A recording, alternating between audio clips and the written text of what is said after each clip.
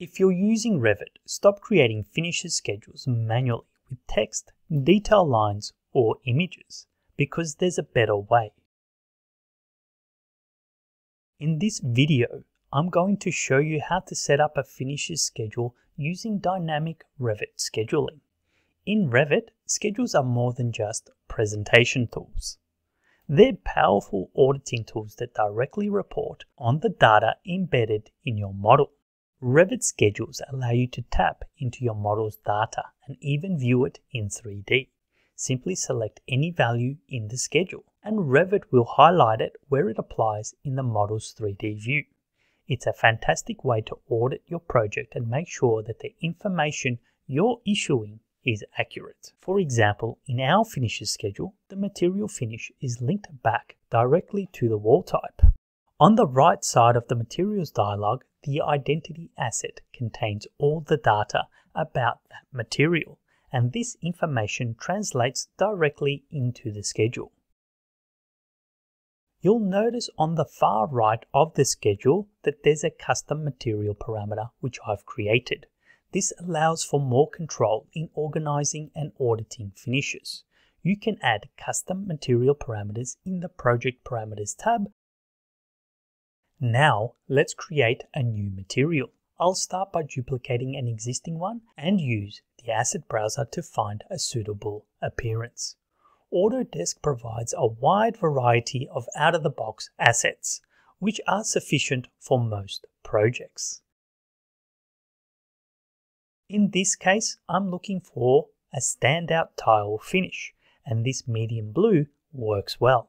I'll swap out the duplicated appearance with the new one, which includes an image and relief pattern for rendering purposes.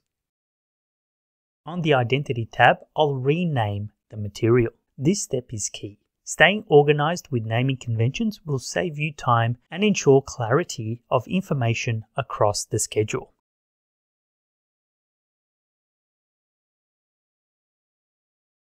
Before a material appears in the schedule, it needs to be applied in the model. I'll start by duplicating an existing wall type and then apply the new material finish.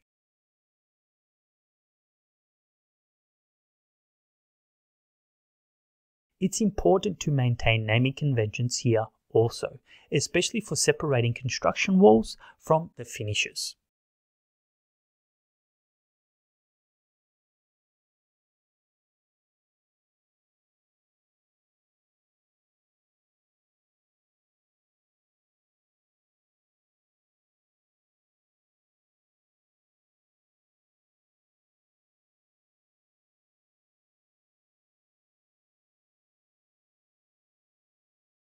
Once the wall is in place, I can move on without having to worry about cutting elevations or adjusting profiles.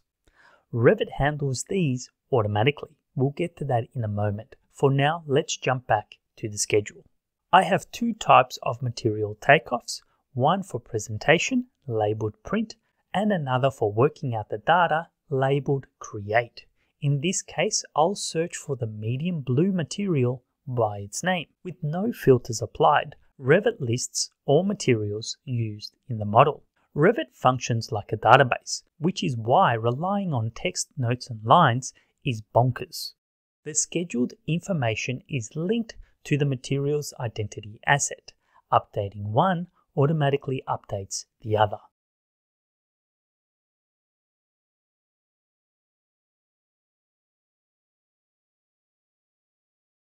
In the presentation schedule, the medium blue tile isn't initially visible because materials are filtered by a custom parameter. This separation of data is vital when dealing with large projects. I've hidden this field in the Formatting tab, which is how I manage the difference between the Create and the Print schedules. Now I'll bring it back and enter the necessary values.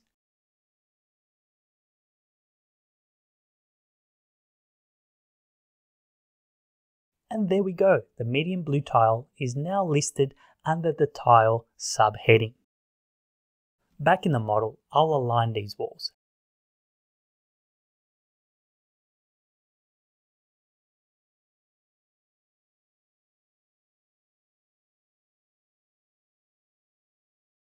and use Revit's tools to seamlessly join them together. Revit will automatically cut out the doors. With the finish layer separated, tagging these elements becomes straightforward.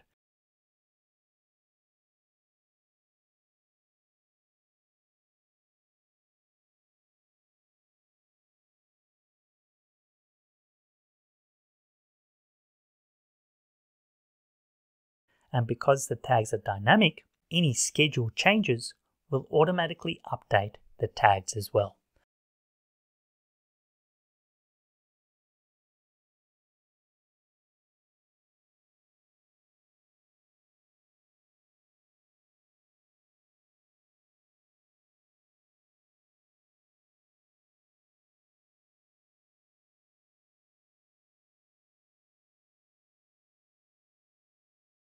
After this, you'll be saying goodbye to those tedious manual workflows. Adding a count parameter to the schedule helps with auditing.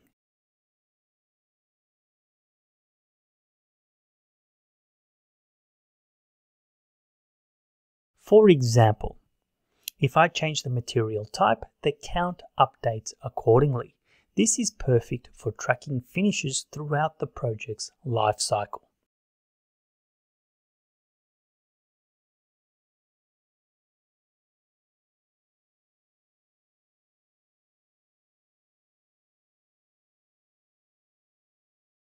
Another major advantage of using skins for finishes is the construction phase.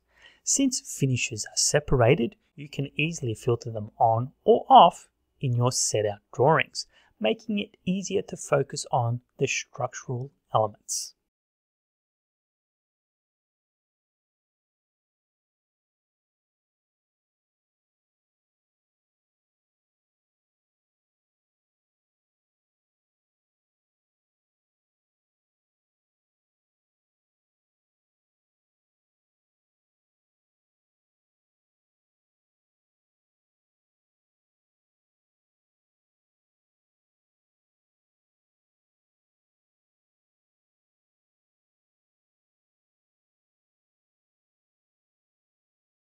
Revit even allows you to add images to schedules.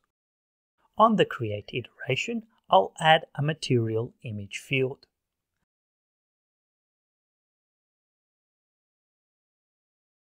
Activate it and then select the associated image.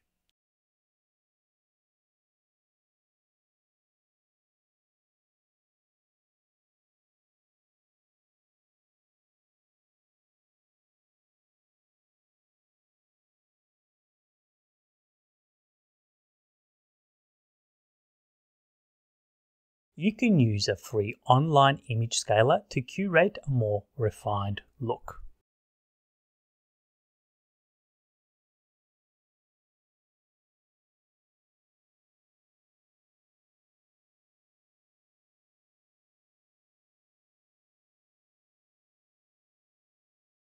Autodesk includes pre-scaled images with its assets, making this process quick and easy.